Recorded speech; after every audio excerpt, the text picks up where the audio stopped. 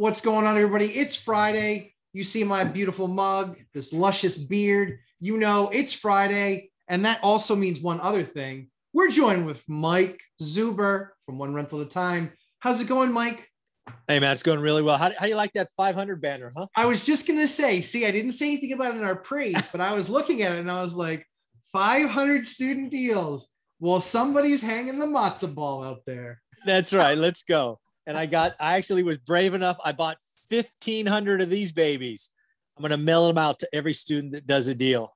That's fantastic. I love that idea. Yeah. That's awesome. Oh man, I might need to just figure out a way to get on that list, and I'll start letting you take credit for some of my deals. I'm good with that. Hey man, you're in the course. You count. I want the postcard. I want the postcard, baby. Yeah, exactly. It's all just about how you count the numbers too. Yeah, of course. Hey, right. My goal. I get to count how I want. Exactly. Perfect. We'll get some government math in there.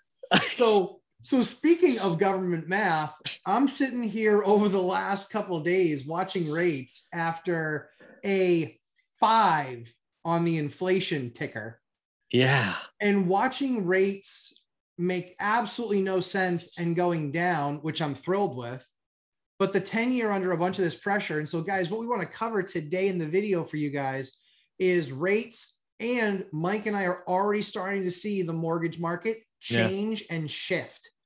And that's not a good thing, because that is something where it starts to create an alternative path, if you will, where all of a sudden the projects or the plans or the programs that are available to you start disappearing. So, Mike, what are you making this armchair economist? What are you making of what we're finding here? Yeah, well, I think there was a couple of things that happened yesterday, right? So Thursday was a big day. It was the biggest day of the week. It was the CPI, right? Consumer Price Index. Sure. What you and I pay at the grocery store and Home Depot and the gas station and all of that, right? So it's a big number. And it came in hot. It came in at 5%, as you said. The core came in at like 3.7. And these are hot in historically hot, right? These are, 20, 30 years ago hot.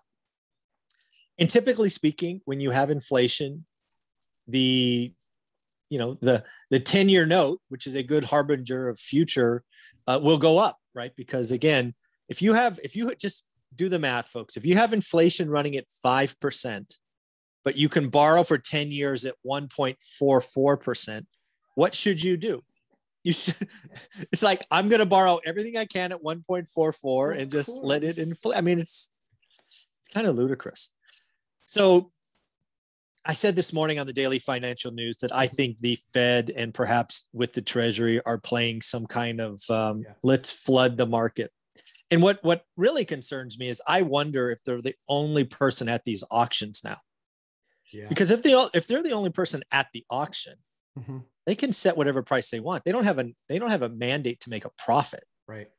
So if they're the only one, like because again, they do an auction. They did an auction Thursday at 1:00 Eastern. Yeah. And I haven't read about it yet. I've been seeking it, but I can just imagine them looking around in the room going, anybody want to bid? Anybody want to bid? No? Well, screw it. I'll bid.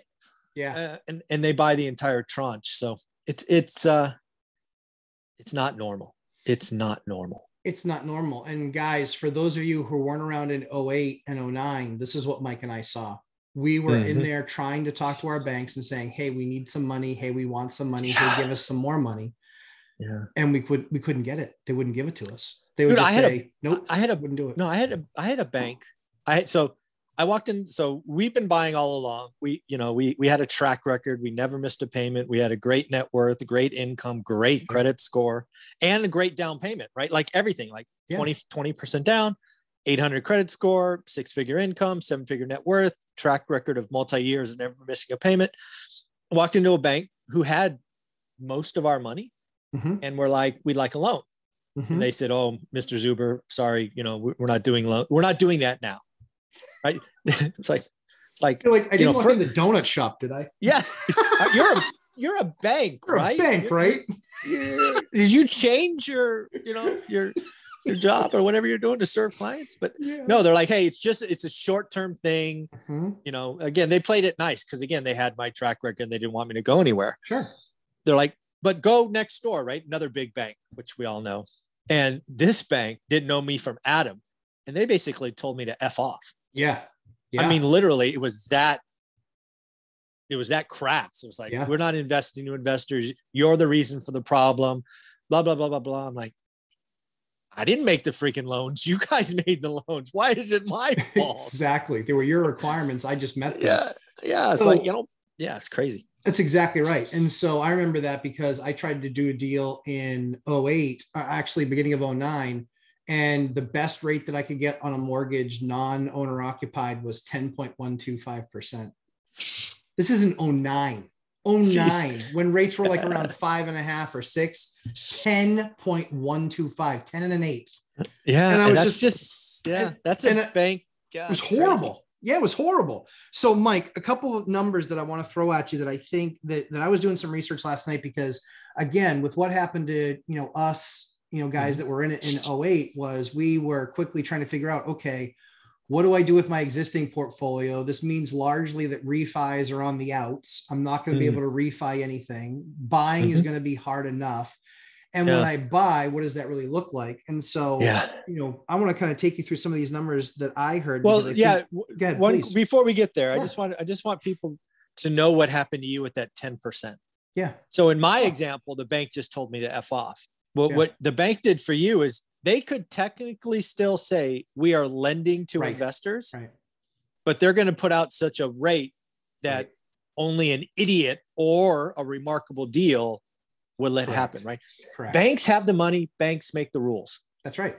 And that people need to realize that if you just focus a little bit on what's going on in lending, you're going to be able to see the future. And that's why what you're about to talk about, you're seeing the tiddlywinks or whatever they are, the dominoes. The tea leaves and the dominoes, yes. Yeah. And so you can actually predict the future. That's what we're about to do now, because we're in the business. We're seeing things. I had a mortgage broker call me yesterday. We're going to talk about it. And now we can look out 60 days, 90 days and tell you what's going to happen or likely going to happen. Yeah.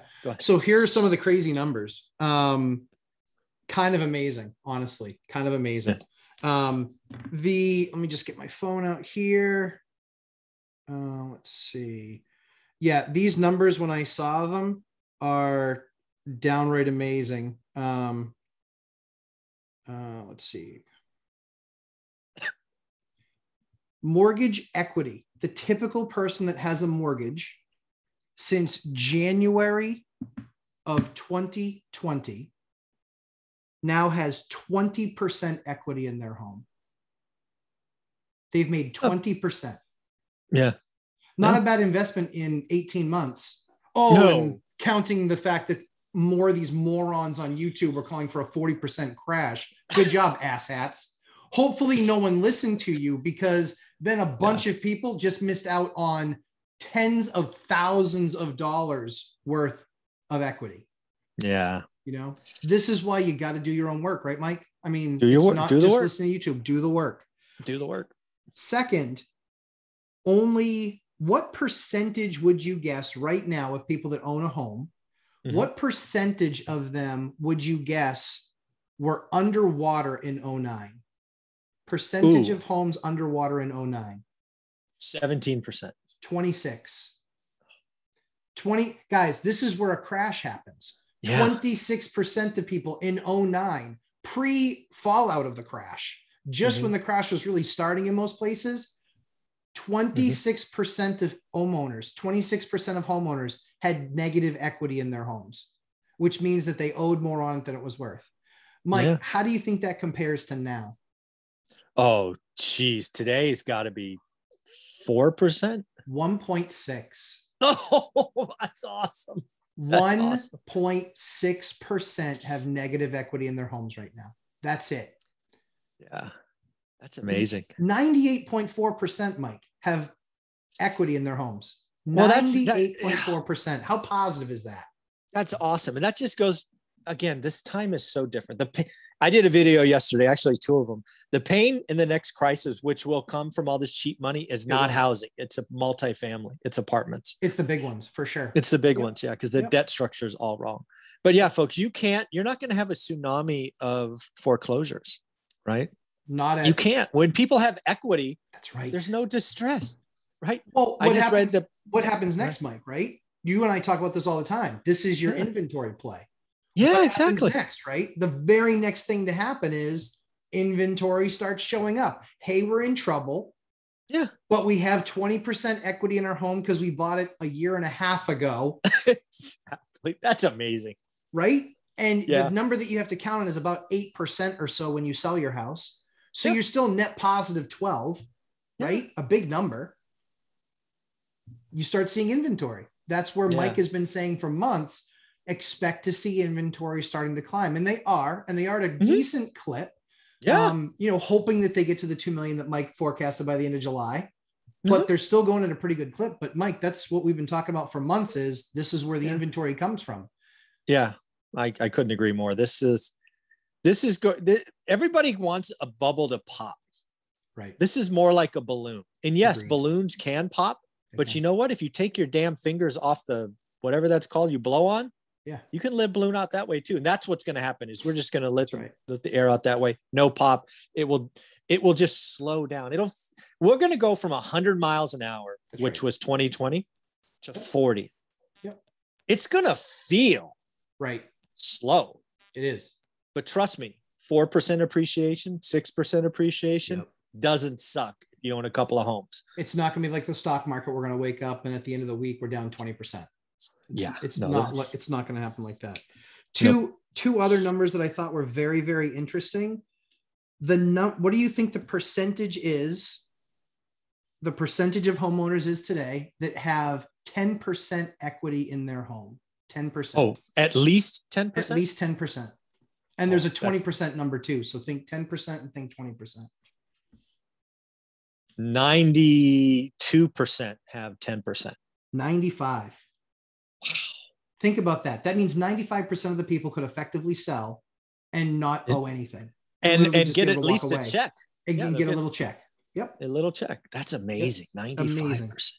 And now on 20% equity, I'm going to go like 82%. 87 still. Jesus. 87. That's like 87. A real check. That's like 4 figures. That's nuts, right? I mean, that's a big number. Yeah. There's no distressed. You don't have distress when 95 or 96% have 10% equity or more. There's no distressed sale. When only 1.6% have negative equity, you're not going to have a distressed market. And quite frankly, everyone's looking for that crash that happened in 08 and 09. Not happening. It would effectively, this number would need to go up literally 1,000%. Like it's just, I mean, it has, I mean, you have to multiply it by 20 to get to the same number pretty much. Yeah. And again, you guys got to remember the timing involved. Everybody wants the crash now. Right. At best, you're talking about a crash. I mean, if all the dominoes lined up badly, you couldn't see a sale until 2024. Right. I mean, we're talking years from now. Right. It's just crazy. It's absolute insanity. And then one other thing, just a little bit of my personal bone to pick. I'm sure Diana Olick is a lovely lady, but I swear to God, she has no concept of financial math whatsoever when it comes to actually telling you what a good market is. Let me put it as simply as I possibly can, because I think so many people miss it because the talking heads make it confusing. Mm-hmm. The numbers I've written down are is that right now they say housing is up 13% over the last 12 months. Okay. We're up 13%. Everyone says, well, it's outpacing inflation of wages because that's only 7%. Yeah. There's a flaw in the math. Yeah. You don't use 100% of your wages to get your mortgage. Mortgage is typically 20% of your actual wages. Mm-hmm. So what that actually means is if you take the 13% increase in home values, that 13% divide it by 0.2, because that's the 20% that most people home-wise are on, even 25%. Mm-hmm. But at 20%, it's 2.6, mm-hmm. right? At 25%, you're just over 3, mm-hmm. but you're still making 7% more. So wages are not being outpaced by the increased value of your home and the inflation of the price of your home. No, that's why I focus. That's why, gun to head, the only metric I follow is the affordability index. That's right. It takes It's all that into account. price, payment, income. It's That's right. it's that triangle. That's And right. yeah, income's up 7% makes homes more affordable. So in my market, if that happened, I would go from a 42 to a 46, which means it's safer That's to right. invest because it takes into account income. So yeah, affordability is magical. So if you can't find the affordability index in your market, because sometimes they only do it for the state and they don't do it for your individual market, just look at your individual market and then look at what house prices are up and then what wages are up. And that will help you back into the number of this is about where we're at. That's what will help you with that number. So Mike, there's just a ton of information we've just gone through, a ton of numbers. All in all, it looks like to me that things are shifting a bit when it comes to the availability of those mortgages, because I went to go refi that mortgage. Now on an investor, non-owner occupied duplex, the best deal I could get from one of my existing banks was a 5-year mortgage adjustable rate that at the end of the 5 years could go up as much as 5% with a starting rate of about 3.4. So I could be at an 8.4% rate on my mortgage in 5 years when it resets, if rates go a little bit nutty. But it still could be 6 or 7, which still doubles my payment. Yeah. I'm not sure I'd sign up for that one. Yeah. I said, thank you very much. Sadly, I'm going to take the portfolio away from you. Yeah, we're going to go somewhere else. Yeah, you've got to get 30-year fixed rate money on any residential property. Anything 4 units or less, absolutely. You got to be 30-year fixed. And that's the luxury that 99% of the people watching this have. Fixed debt, 30 years, go get it when you can get it. If the numbers make sense on the property, the debt's about as cheap as you're going to get right now. It just is. Amen. Mike, any other thoughts before we close out on this one? No, I think you nailed it. Again, folks, there's a couple of things. Watch the lending market. You don't have to watch it as closely as you do your real estate market, but always be asking, is lending getting easier or harder? And what I think you're hearing from Matt and I is lending is getting harder. And that will have ripple effects. Yep, it definitely is. I mean, they're scared. I was talking to a mortgage broker. He said 70% of the deal, only 70% of the deals that he has right now are making it past the appraisal phase. He said 30% of them are not hitting appraisal. Wow. Well, or are way priced high or agreed to far higher than appraisal is better said. Yeah. Yeah. The market's changing. So pay attention. If you're an investor, keep doing the work.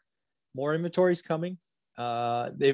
The last year is the hardest time I've seen in 20 years to find a deal. The next 12 won't nearly be as hard. Agreed. Do the work. Agreed. Mike, where can everybody find you, my friend? One rental at a time. And of course, if you do a deal this year, you got to tell me about it. I will mail you one of these great postcards just to recognize you. And we're going to do 500 deals. God damn it. Come hell or high water. One of those postcards autographed, Mike. Is that what I heard you say? You're going to autograph the postcard? Absolutely. See, I don't know what better you can get. You got a guy who's writing the top 3 on the Forbes bestseller for real estate investing, signing your card saying you did a deal based on the program. I don't know if it gets any better than that. I'd frame it. So that's true. I would. So Mike, thanks so much for the time, my friend. We'll see you in segment 2. Awesome. All right. Thanks, guys.